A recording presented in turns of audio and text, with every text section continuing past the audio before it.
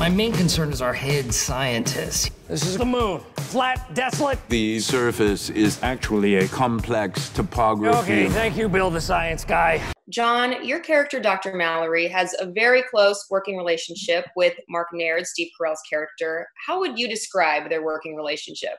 Contentious. General Naird, Stephen Carell's character, has this relationship or this amount of contention with most of the things in his life, meaning he has that with his social media person, F. Tony, who Ben plays. He has that with his wife. He has that with his daughter. I think they have a really good relationship. I think she's been a really dutiful and good team player, you know, general's wife. I think at one point they had a very, very strong father-daughter relationship. And I think the massive life changes have put pressure on that and have kind of shaken things up.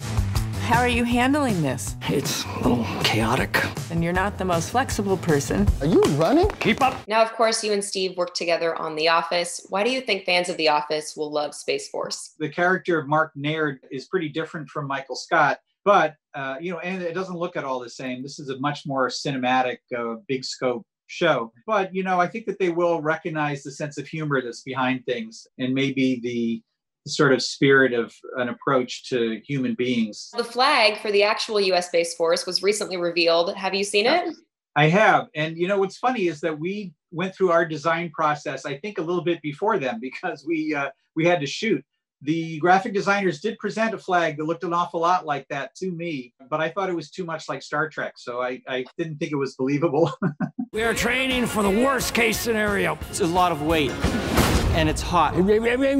Now, your characters kind of start to form a budding relationship throughout the course of season 1. If there's a season 2, do you think we'll see that connection continue to grow? Yeah, I think I would be very interested to see how that develops. It could be all roses and they get married, or they could never talk to each other again. You know, who knows? I have no idea. I want to throw a hashtag out there, hashtag Changela. You're trying so hard to get this going. So Jimmy. hard. It's going to happen. The best hashtags are started by the people they're about. This is Space Force Head Media Manager. We're looking for American heroes. Let me be more clear. We're looking for people who look like heroes.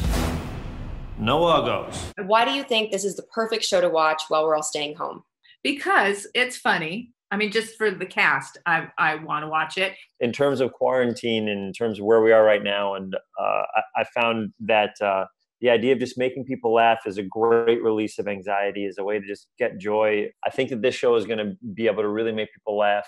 Outside of you're going to see great acting with Steve and John. You're going to see great actors, great writing. With or without the quarantine, this is the perfect show to watch. You have Steve Carell and Greg Daniels teaming up again. So imagine if this is The Office that's shot like a $100 million Marvel movie. There's so many comedy legends in this show. So this is a good jumping off point. Once you finish Space Force, you can watch everything that everyone in it has ever done. And then maybe the pandemic will be over.